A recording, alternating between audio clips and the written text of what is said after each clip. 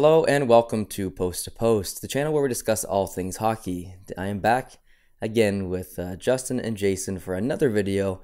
This is our third of the day, I think, or fourth, or I don't even remember. We've been on a roll here. So this video is going to be about potential rule changes in the NHL in the near future. So Jason has a list of a couple topics here for us. He's going to explain it and field to us, and Justin and I are going to discuss it. So I'll hand it off to you, Jason. All right, so these are 5 questions taken from the Hockey News, who published them and just said, you may not agree with all of them. These are just potential. They're not ideas being thrown out. It's just what they would like to see, and we'll throw them at you guys to see what you think. Okay. So the first question we'll talk about is one that was actually talked about in the GM meetings, and we'll start with you, I guess. Okay. And that's just about no timeouts after an icing call. No timeouts after an icing call. Yeah, this is, I think this is an acceptable change because it's easy to implement. I think we were kind of discussing this a little bit earlier. It's easy to implement. There's no learning curve here. It speeds up the game a little bit maybe, and it eliminates the chance for a team to get that little bit of a recovery, and maybe adds a little more scoring potentially, if who knows. I guess that's the idea behind it, is that they don't want to get too much rest and give the team an opportunity to put the puck in the net a little easier maybe. So yeah, the NHL is looking at minor tweaks that they can make very easily, implement easily, in order to try to bring scoring up in the league. But, with this, would it really bring up scoring that much? I mean, how many times in a season do we see a team call a timeout because they just ice the puck after being pinned in their own zone for, say, 60, 90 seconds, whatever. Yeah. Guys are tired, bang, they ice the puck, take their timeout, and go from there. It doesn't happen a whole lot, but hey, it's something that can be implemented, as you say, very quick, very easily. And to be honest, I'd be all for it. Yeah. I mean, if a team is pinned in your own zone, good. Stay pinned in your own zone. That's just part of the game, Exactly. And it's an excitement level too, like with fans in attendance. Like if the opposition gets pinned in the zone for, say, 90 seconds, fans are on the edge of their seat, like just waiting for something to happen, a goal to be scored or whatnot. So, no, I'd be all for this one. Yeah, I agree. I'm okay with this change. Yep. Okay, so we'll start with you for this one. Sure. It's kind of a continuation. This one's a little more extreme than the last one. No icings on a penalty kill. Oof. Yeah, that would be very extreme, because then if you're killing a penalty, every time you'd be forced to try to advance the puck. And chances are, since you're already outnumbered on the ice, you're going to turn that puck over. But again, they're trying to find ways that can increase scoring in the league. And to me, this one I think would just be way over the top. Yeah, because it would also create the potential of your penalty killers being on the ice for the entire penalty kill, really, if you can't ice the puck down the ice. It would be exciting for fans, but I mean, sometimes I watch games and it happens with every team. They go on the power play and they just can't get in the zone. They just can't set up, and it's boring. So I think maybe this is just a small step, maybe just to create a little bit more excitement. And if they do get into the zone and they ice the puck, then that's not allowed anymore. So it comes right back into the zone, and just to provide that little bit more of excitement for the fans, a little bit more opportunity to score. But like you said, I think this is maybe just a little bit over the top. Yeah, it is. And I'd prefer that to be left alone. Yeah. What do you think about them removing the trapezoids by the net? Trapezoids by the net. 2 hours later. I think I'm probably okay with that. It'll definitely change things, but it's not. I don't know. It'd be interesting to see one game with that change, just so I could have a little bit of an opinion. But I don't know if I have a strong enough opinion to really make a go at this one, but I think I'd be okay with it. Yeah. No, I mean, with the trapezoid, and the goalies being only able to play the puck within the trapezoid, I kind of like that rule because it kind of eliminates the goalie from playing the puck quite as much. But yeah, I mean, it's still directly behind the net, so the goalie's going to be able to play the puck a lot. But if that's gone, I mean, would that instantly say, okay, the goalie can no longer play the puck behind the net? Like, I think we'd almost need maybe a little more insight on that one. Yeah. Maybe. But Can you imagine if they did take away the ability for the goalie to play the puck behind the net? It'd be interesting. I'd like to Wow. see a game, just one game, just to see that in play. Yeah, because I mean, goalies today, they're so good at handling the puck, minus Marc-Andre Fleury. You know, it would be very interesting to see. Imagine if they took away that ability for the goalie to stop that puck. Say, you know, the other team's going on power play. Okay, they dump the puck in at the blue line. How often does the goalie stop that puck behind the net and bang, it's all the way up ice within a second or two? Exactly. Yeah. Imagine if you took away that ability, and then instantly when that puck is shot in, it's staying in because the goalie can no longer play it. It'd be interesting. What do you think about a rule where it kind of says score by any means necessary? So kick pucks, pucks directed purposely off helmets, gloves, things like that. You know, there's a part of me that says, you know, this would be great. You know, it's kind of like soccer. You know, you can use other body parts besides just your feet, right?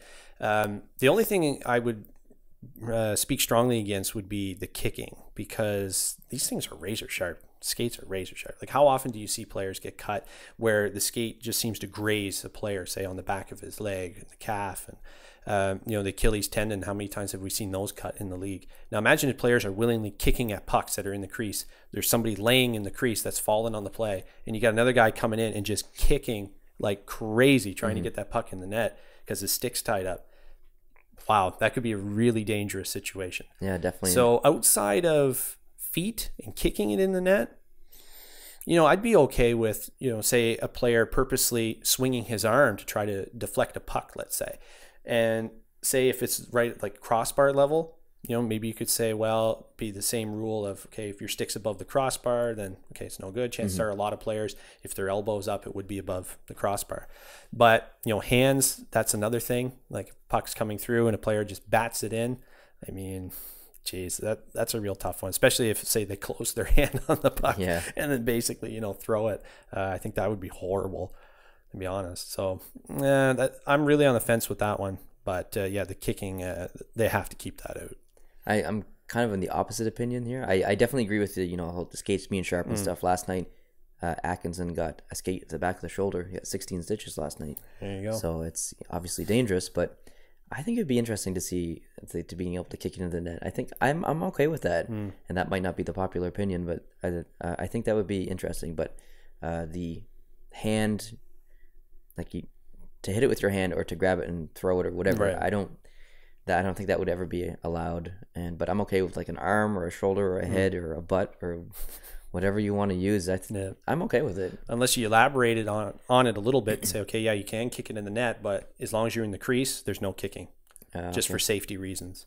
You know, say if there's a puck coming in and you know you're not going to be able to reach it in time because your stick's tied up, so you instantly swing your foot to kick it, you know, out by the face-off circle. You know, that'll be allowed. But say if you're kicking right in the crease area, no.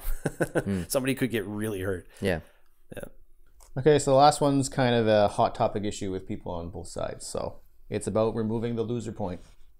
And secondary question, like if there was, that's A for the question. B would be only getting 1 point for an overtime win / shootout win, and the other team gets nothing. And I just want to read one fact before you guys answer. Okay. And it says the separation between the 8th and 13th place team in the East is 5 points right now. With removing the loser point, the separation would be 6 points. And in the West right now, the 8th and 13th place teams, there's a difference of 6. Removing the loser point would make it 8. And then we'll let you close this final question. Interesting. There's been a lot of discussion about this in the past probably 10 years. It's, I think before it was each team got 1 point for a tie. I don't know how long ago that was. Maybe 15 Seems like years. ages now. Yeah, it seems like forever ago. But there's been discussion of if you win in regulation, you get 3 points. If you win in overtime, you get 2 points. And if you lose in overtime, you get 1 point or whatever it is. I mean, there's so many ideas being floated around. And I don't like the loser point system, but I think it's the most efficient system. So that's probably the unpopular opinion as well, but I do like it more than what it was before, so I'm okay with it. I don't like the loser point. I really don't, because on an 82 game season, if you made it to overtime, all 82 games, you're finishing the season with 82 points. Is that enough to get in to the playoffs?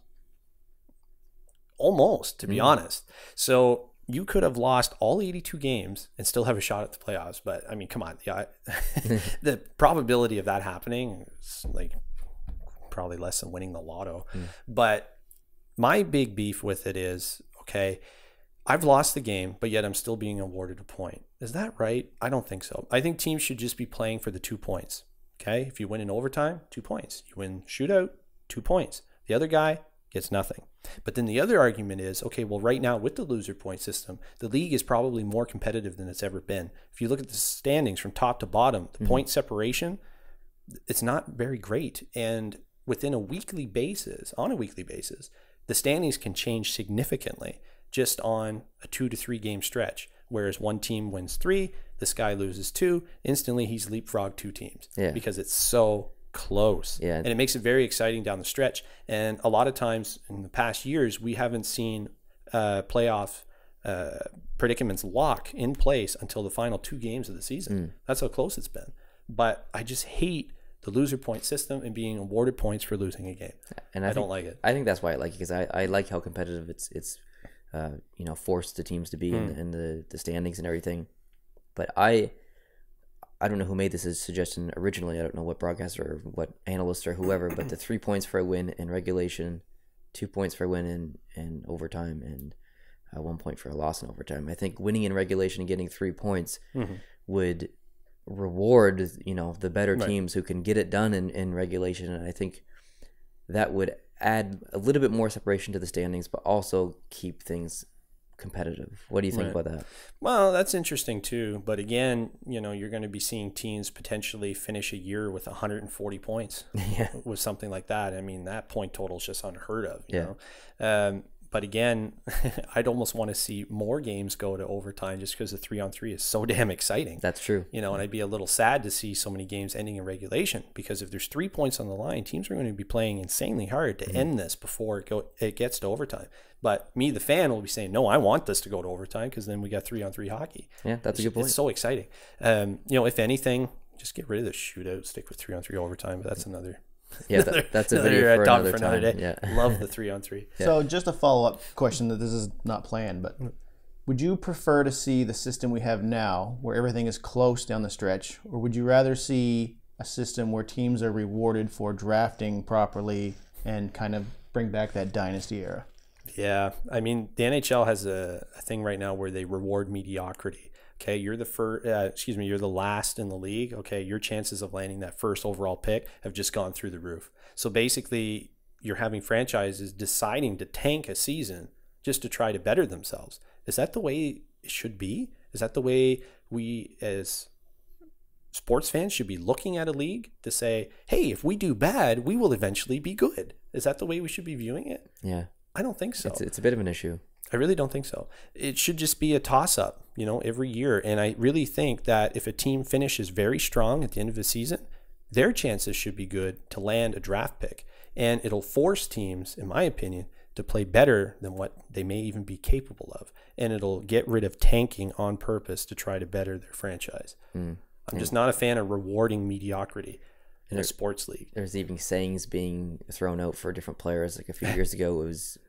Yeah, I don't remember what it was. It was they used to have those catchphrases like all tank the time. For someone or whatever. Yeah, tank for Hank. If there was a guy named Hank, that might go first and overall. That's how big of a thing it was, is because it was pretty clear that maybe teams were doing it on purpose. Yeah, so. You look at the Oilers. How many first overall picks have they had in a 5-year stretch? My goodness. Oh, fail for Nail. Yeah, fail for Nail. Yeah, and Nail really proved to be something, didn't he? Come on. Sometimes they don't work out, the first overall picks, but then you also have guys that can come in and single-handedly change a franchise around. You look at Ovechkin, goes first overall in 04. You look at Crosby, goes first overall in 05. I mean, these guys can change a franchise around. McDavid, Austin Matthews. Come on. So here's something this is off topic here, but this is something I don't know, and I want to ask you guys, see if you guys know. When the NHL makes decisions to change some of these rules and stuff, do they have a guinea pig league? Is it the AHL that they give these rule changes to like a year in advance or something for them to test out? Is that a thing? Yeah, it definitely is, because they tested out the hybrid icing before they brought that into the NHL, because they wanted to get rid of those matchups where you have two guys rushing down the ice as fast as they can to try to touch up that puck to avoid an icing. How many times were players injured on that? So that's why they wanted to bring in the hybrid icing. But before they brought it into the NHL, it was in the AHL for a while, and then eventually NHL exhibition games before it became official. You know, test it out, see how players react to it. Plus, linesman as well, because the linesman has to suddenly change up his mentality to say, "Oh, wait, I'm not waiting for somebody to touch up that puck anymore. I got to remember, you know, it's to the face-off dot, and who's going to be the clear winner of that race." Yeah, I had a feeling there was definitely a guinea pig league that they were testing this stuff out, but I just wasn't 100% Yeah, sure. they test out things all the time. You know, even sometimes different cameras and all kinds of stuff, different equipment, different jerseys. They test out all kinds of things. Cool. Well, that was a pretty good discussion, guys. Thanks for fielding discussions. Yeah. Thank you guys very much for watching at home. We really appreciate it. Leave your comments down below in the comment section, and hopefully you subscribe if you're new to the channel. If this is your first video, definitely hit that subscribe button. We're releasing videos pretty frequently here. And Justin, I can find you on Twitter where? At JustinTheMan87. And you can find me on Twitter at Post to Post Show, and on Facebook at Post to Post Show as well. Otherwise, like I said, leave a comment below. And I don't know what our next video will be, but it'll be soon, so keep an eye out for that, and we'll see you in that video. Adios.